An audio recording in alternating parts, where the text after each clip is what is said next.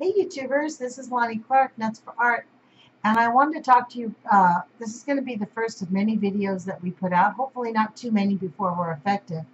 But I have been recently speaking with Mimi German up in Portland. She's an anti-nuke activist who's been very actively engaged in working to get the Columbia Generating Station shut down. She and Mark Casabir have been working to understand the complications of how complicated they've made for us to shut this down, even if we don't want it, even if it presents a problem. There are lots of ways that they can continue to keep it open. Um, as a background, let me just tell you about it. It is sitting up 15 miles away from Hanford on the Hanford Reservation at the mouth of the Columbia River, where the Columbia River uses up to go to Seattle. And in fact, the Seattle Utility District is one of the big, I guess they call stakeholders. And in order for us to get the Columbia Generating Station shut down, that utility company would have to want it, just like the utility company in Vancouver. If you go to No Nukes Northwest, and I'll put a link at the bottom, and go to the info page, I think it is, or about the site, I think that's the name of it. There's a huge list of all these utility companies. You can follow the links and see who's on there and who does what. These are all the people that it's going to take for us to close them down. Now, let me explain to you why it's so dangerous. I have known about this for 2 years. When I first got involved in the Fuku fight, there was a symposium up in Hanford, and I did videotape it and put it up on my channel, so you can look for it. I'm not the best videotaper. I'm too active as a participant to be a really great photographer when I've gone to these things. But I put it up anyways because I wanted it. The information was great. There was Washington State Representative Pollitt. There was an attorney. There was a person from the Hanford Challenge.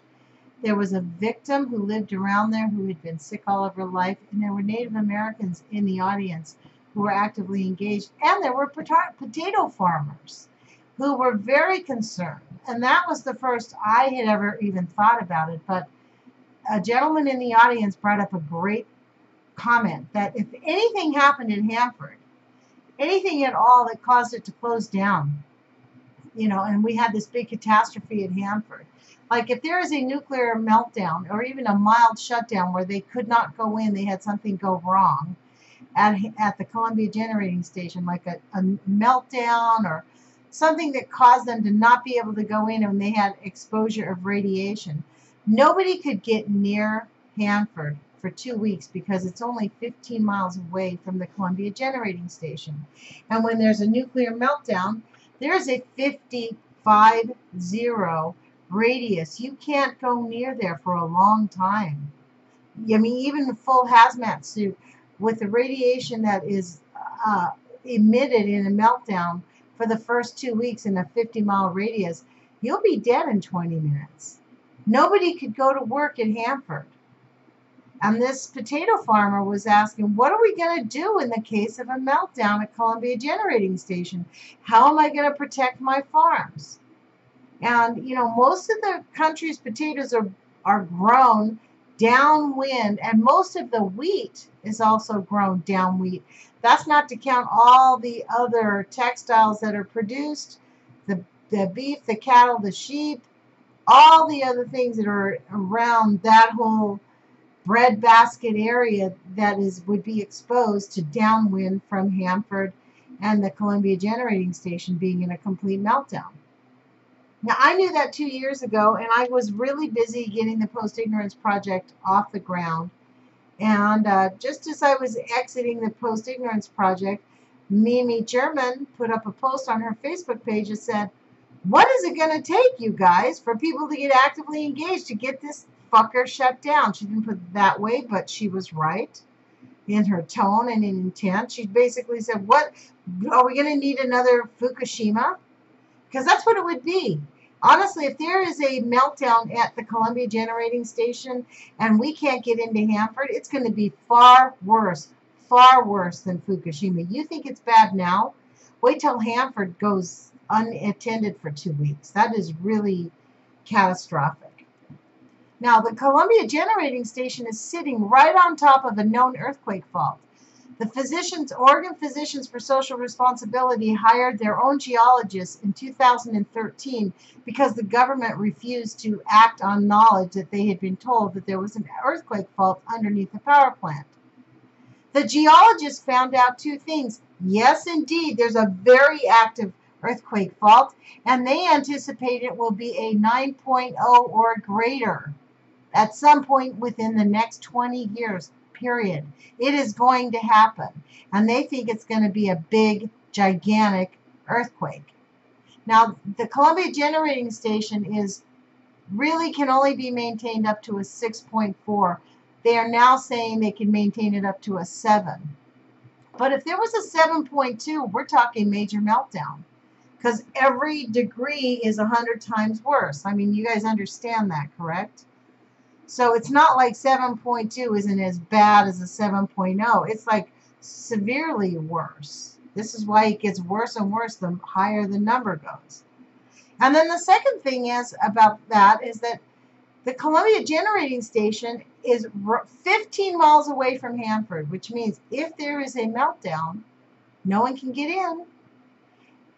The other bad part that they are ignoring at the Columbia Generating Station, since 2001, they have a cracked pipe that goes underground, and they have not done a sonogram, or they haven't done any investigation to figure out how deep it is, you know, what the catastrophic event could be on it. There's a bunch of technical words that I heard thrown around when this was all being explained to me. I don't remember them. But let's just put it to you this way, folks. It's not good. It's actually worse than what I thought it was. I got involved in this because Mimi German, a couple weeks ago, put out a Facebook post going, what the is it going to take? And then I remembered, hey, you know what? She's right. I went to that symposium. I got busy with the Post-Ignorance Project. I put it in the back of my head, and I left it alone. And I've been talking about, oh, it's so bad, it's so bad, it's so bad, but I have not taken action. So I have recently decided that I'm taking action, and I'm going to take action every day on this, every single day. Because we need to get the Columbia Generating Station shut down. We need the people that can make that decision to change their minds that it's not that bad, and to take some action and to have some courage. So we're putting some research together to figure out the numbers and the economic impact and how it would really affect this area, because frankly, it's all about the money. And the people who are doing it are concerned that their constituents will be pissed off at them. So we need to overcome that obstacle before we can actually take action, because otherwise we're just waiting for an earthquake to happen. And I personally want to prevent that. And even if we had the Columbia Generating Station shut down tomorrow, it's still going to present some issues if we have a big bad earthquake. It's not like we're out of danger, but it won't be so bad. It's just the crime against humanity from nuclear is beyond comprehension. And how the so-called scientists, I refuse to call these, I'm not going to cuss at them, how they can call themselves scientists is just beyond me. They are not scientists. They are paid lackeys. And it is time for us to encourage them to find their integrity and to change their minds. So this is going to be the first of many videos. Today is August 28th, 2015. And you'll be hearing from me again soon on this. On my radio show, the Age of Fission Radio, this next Wednesday, I'll be interviewing Mimi German, 8 a.m. to 9 a.m. on Wednesday. I think that will be August the 2nd, or maybe the 3rd. I'll have to look at the calendar. I don't think I can see it from here. But put your courage feet on, you guys. We really need it. And it's, you know, this is an urgent matter. And I think it's probably more urgent than Diablo Canyon. We certainly don't want to have 2 Fukushimas going on at once in the world. So hopefully we can all get active. Do what we can. Call your utility company and tell them you do not want nuclear power purchased from anybody. Just say no to nuclear. Call your utility company. Put it into writing. Write them a letter and say we do not want to use nuclear power. Especially if you're in Seattle or Portland or Vancouver or Port Orford, any place that's in Oregon or in Washington, for sure we need to be calling up and saying no to nuclear. No, thank you. We would rather have solar. Let's have wind. Let's figure something out other than that. I mean, for goodness sakes, we could just get like turbines like these. They could make turbines being turned just by water. We have enough water in this state. Anyways, I digress, but I'll talk to you guys later, and put your courage feet on. We definitely need our courage feet, because these people are not going to go down easily. And you know what? If they do not change their mind, then we are going down. And this is how serious it is. We say stuff about the Japanese and how sad it is for them. Well, guess what? That could be us. In fact, it will be us. We know it's coming. We know what's happening. So it's up to us to stop it. We can stop it, and we can encourage them to change their minds. And you know what? With our power of belief, they will change their minds, and they will change their minds before there's a catastrophic event in Washington and wiping out all of Portland and most of Seattle, and I venture to say the entire breadbasket for America. So put your courage feet on. Let's take some action, and I'll talk to you guys later. Bye-bye.